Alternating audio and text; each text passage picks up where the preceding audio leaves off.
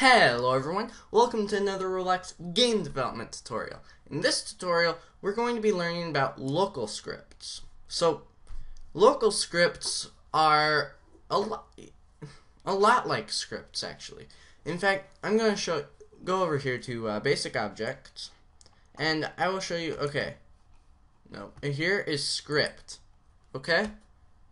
And here's local script. Local script has the same icon as a script, except there's a little person there.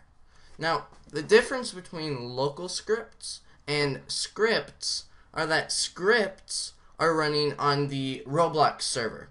Now, before I continue, actually, let me just note that I don't know every specific about this, but if you understand this concept, which may or may not be perfectly correct, but if you understand the majority of it, then you'll understand what local scripts are good for, okay? So, as I was saying, scripts are on the ROBLOX server all the way out in San Jose, I think, California, in ROBLOX headquarters. And local scripts, while they are still on the server out there, they run, again, don't quote me, just understand the concept. They run on your machine, your computer. You see this computer that I'm pointing at right now? I'm pointing through your screen right now. The computer that your screen is hooked up to is what runs that script, okay? So it can be run, and that's how you can get local data, okay? So we're going to be using local scripts a lot as we continue through this series. Not necessarily using only local scripts, and we probably won't have a project that is built entirely off of local scripts, because local scripts, they're useful, but sometimes you need something that can work everywhere, and scripts are much more efficient at times. However, there are a lot of things that can only be done in a local script, okay? So, we're just going to go through making a quick local script. Now, local scripts are not unlike regular scripts. They still can't run in the player object. They have to be in the starter GUI, okay? So, here's how we're going to put a local script.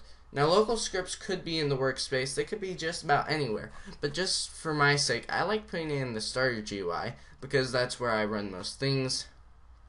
I'm a GUI-centered scripter.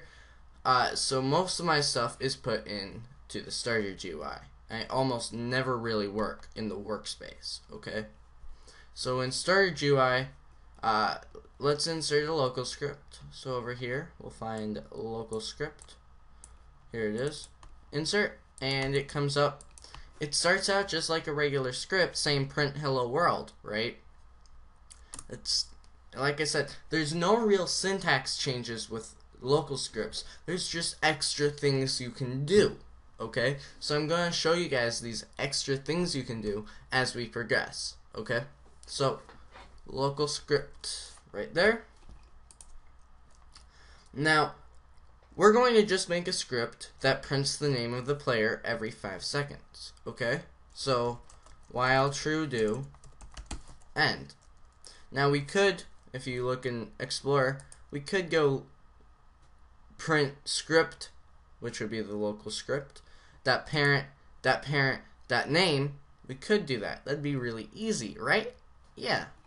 Or we could do in the script print game dot players dot local player dot name. Now remember, this has to be in the function form, and I accidentally removed the E.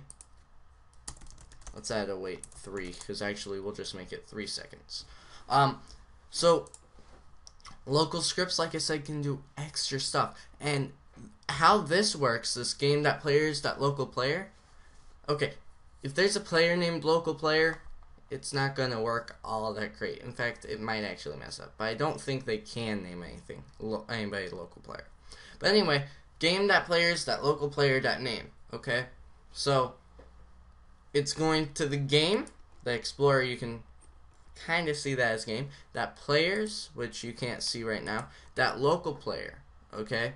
So the local player is just a name, since it's running on the local machine. This machine, my laptop right now, it would be running on here, okay, not the Roblox server. It's on the Roblox server, but it's not running there. Since it's on here, it can tell us how it can load the local player, which is the player you control from your machine, okay? It can load that, and then it can throw on top of it, okay, on top of the local player, it can grab that stuff, and it has data on the actual stuff that makes your game yours, and you're not playing as everybody else or anybody else, okay? There's a lot of other stuff. So local player is the same as whoever you are, okay? I hope this makes sense. The local player, it's the local person, the player playing on this machine that the script is running on. I can't emphasize it more, okay? Local player is you, basically. Alright? Now, it's not always you. Your local script may be working for other people on other machines, but it's going to be them in that case, okay? I'm saying okay a lot. That's okay. You think it's okay, right? Yeah, okay.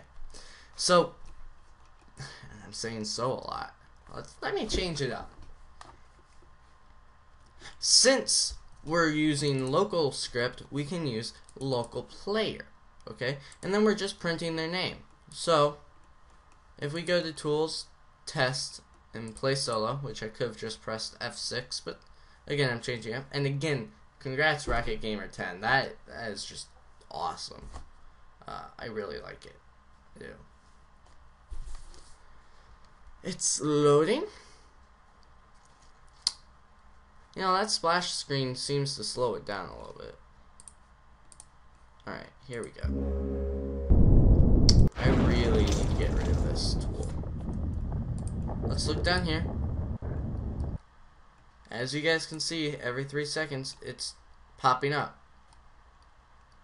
Now, we still have our GUI over here that's running, but that's not LocalScript. But down here, his name is changing. Now, you guys can't really see it. And actually, I'll go to command bar and just type in print hi. That way you guys can see the separator there. Player 1, player 1,